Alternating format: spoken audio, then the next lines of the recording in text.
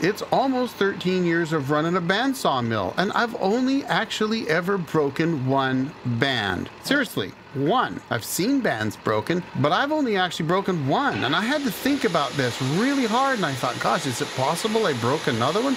I might have. Maybe I've broken two.